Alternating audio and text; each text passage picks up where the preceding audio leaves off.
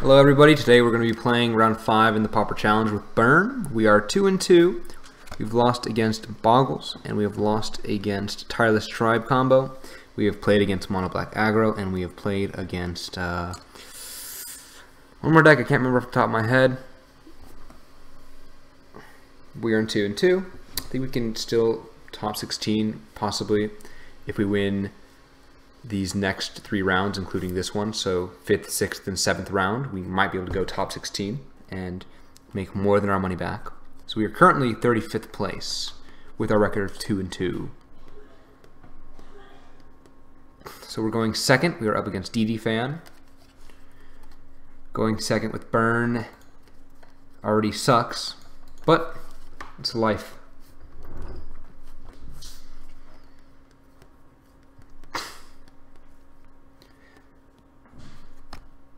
My dream one day is to be able to play Burn at a Pauper GP hand in hand with Modern, Legacy, and Standard. See little Pauper boys and little Pauper girls burning the shit out of their opponents who are on greedy Pauper decks, like Blue-Black Control. That is my dream.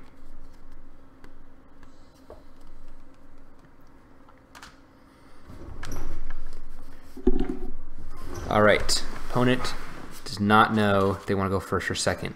It might be that they dropped, which could be a free win. That happens a lot in modern challenges for some reason. Yeah, because they're just away from the computer. Maybe maybe they went and did a chore or something like that. Whoop. Let's bring that to normal. Cool. Yeah, like maybe they're doing something else right now. Hopefully, we're gonna have an actual game. Let's see. Whoa.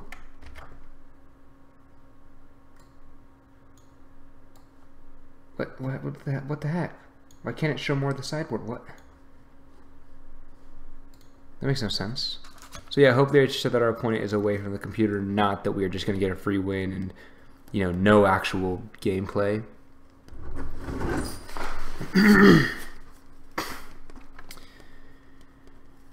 In the meantime, we can talk about random stuff. So, Masters 25, right?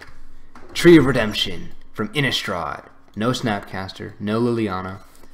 Nothing really special at all from Innistrad, except for Tree of Redemption. So, I guess that card is kind of the hallmark of everything wrong with Masters 25. It's a reprint set, and Wizards of the Coast decided that for this set, they're not going to reprint cards that are wanted by the community and by players. That is, when you compare A25, Masters 25 to Modern Masters 2017, Modern Masters had enemy fetches. It had Liliana, it had Snapcaster, I think it had Goyf, I don't recall. It had a lot of cards that people wanted for Modern. So Eternal Masters had a lot of cards that people wanted for Legacy. So those are both good sets. Modern Masters is probably, I think, Modern Masters 2017 is one of the best reprint sets ever, in my opinion. Oh, so our opponent's here. Okay, cool. Wow, this hand is so slow, but I think I'll keep it. Because it has a Fire Blast and it has just a lot of win conditions. Preordain. Okay, I don't know what our opponent could be on. Could be Tireless Tribe, could be Mono Blue Devil, could be Blue Red Devil. We really don't know. So with Masters 25, I've completely lost my train of thought, unfortunately.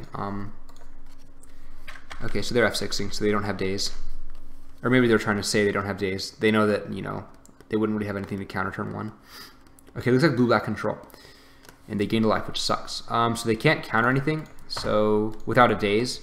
And if they're Blue-Black, they probably don't have a daze. So the one thing I don't want to get countered is, so Curse of the Pierce Arch is amazing in this matchup because it's, now they can't remove it. They just can't. So they have a clock no matter what. So now they need like a Gurmag Angler to do fun stuff.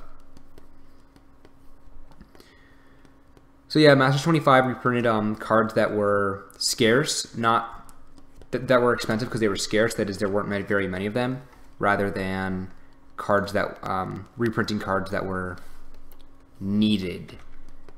That everyone plays. Like for example, fetch lands, you know? So everyone wants fetch lands.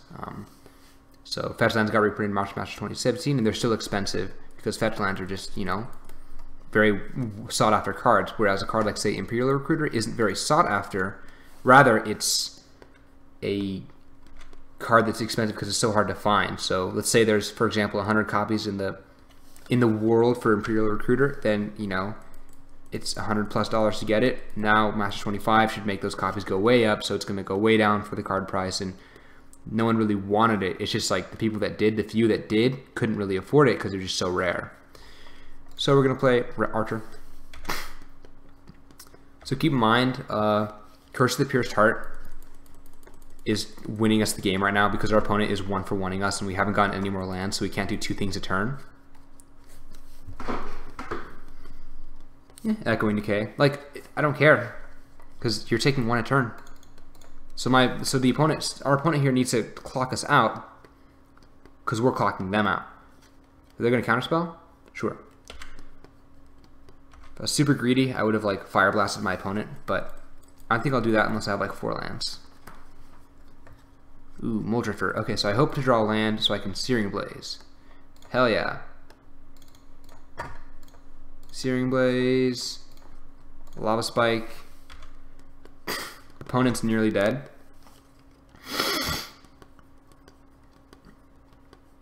We have 6 turns left. Fire Blast is 4, Magma Jet is 2, so that is lethal next turn. But if they hold up a bunch of mana, I'm not going to risk, you know, the counter spell. Countering a Fire Blast when I sacrifice 2 mountains really sucks. So I'll just play out Firebrand Archer and see what happens. So our opponent is holding up 1 counter spell, it looks like. So they still have counterspell mana here. Alright, so they're putting something back on top of our library. We'll put back Firebrand Archer. It doesn't really matter. So we'll play Firebrand. So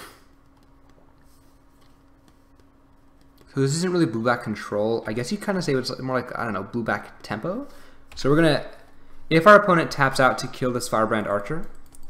Oh, fuck, what? I pressed F2. I didn't press F6. Well, that sucks. So I can't Fire Blast in response and win. Oh well. We're still probably going to win this. Chittering Rat, no problem. Now the second Chittering Rat is going to suck. So I'm going to put Magma Jet on top first, because if they play a second Rat, which they can't anyway, they don't have a swamp, but... Oh. Looks like they're going to bring back the Dismal Backwater, try and gain some life next turn. That's a thing you can do. Correct, yeah. You can do that. So I'm going to Magma Jet my opponent on my main phase. So if they counter, I win. Yeah.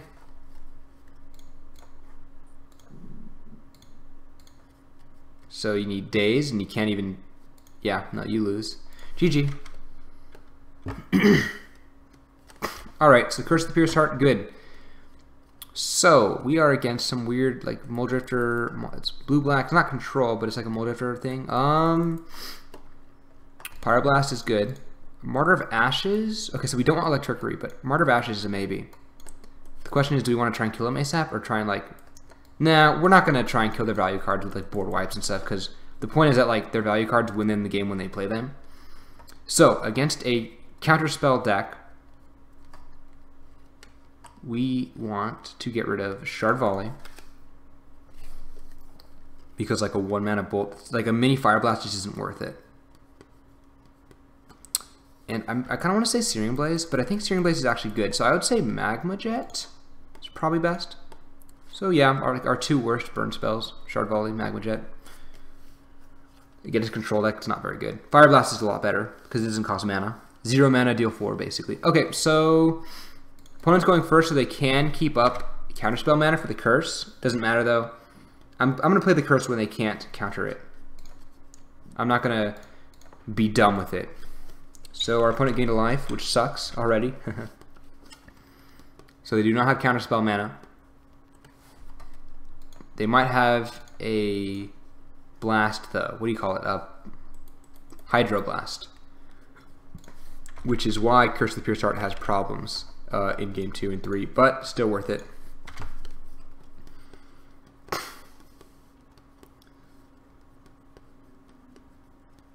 So if they play a creature, sweet. So I'm gonna Searing Blaze the creature.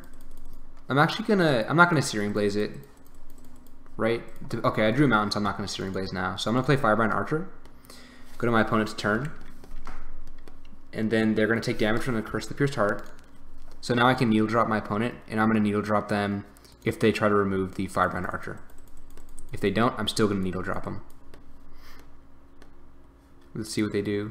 Doomblade. Okay, so needle drop.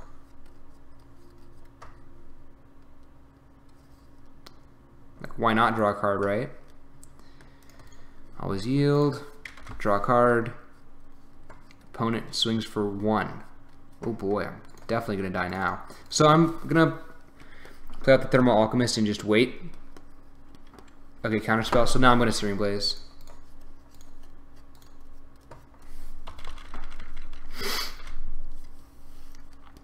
So we're not going to play this mountain in our hand unless we get another mountain. Because that way if we top like a Searing Blaze, we can still deal 3 with it. Mole Drifter, cool. 3 mana, draw 2. Not bad. Okay, so they're holding up a counterspell. So, because that's the case, I'm not going to curse. Although curse is amazing. And it's definitely going to suck if they Hydroblast our Curse of the Pierced Heart like really soon. Basically, I'm not going to risk. This card is such a good. It's such a good card in the matchup because my opponent needs exactly Hydroblast to remove it. Mole Drifter. Oh boy. Okay, so we're gonna. Do we want to bolt our opponent? I think we do. Yeah, we're gonna bolt on their end step. So opponent tapped out when we had 3 cards in hand, so I think that was a mistake. And now I'm gonna Fire Blast. So they're down to 1. So they need double Hydroblast now to win. Just to survive, actually, not to win. So I feel like our opponent here is probably just gonna lose because they can't really come back from this. And they would have used a Hydroblast a long time ago if they had it. So they need to not only gain life, but also to Hydroblast. Okay, I get a mountain. Fine with me.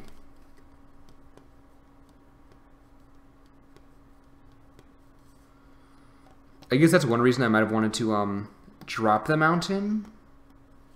So I couldn't get Chittering Rat if my opponent had double Hydroblast. But that's like so many exact cards they need to have had that it doesn't really matter. Okay, so they lose. GG's.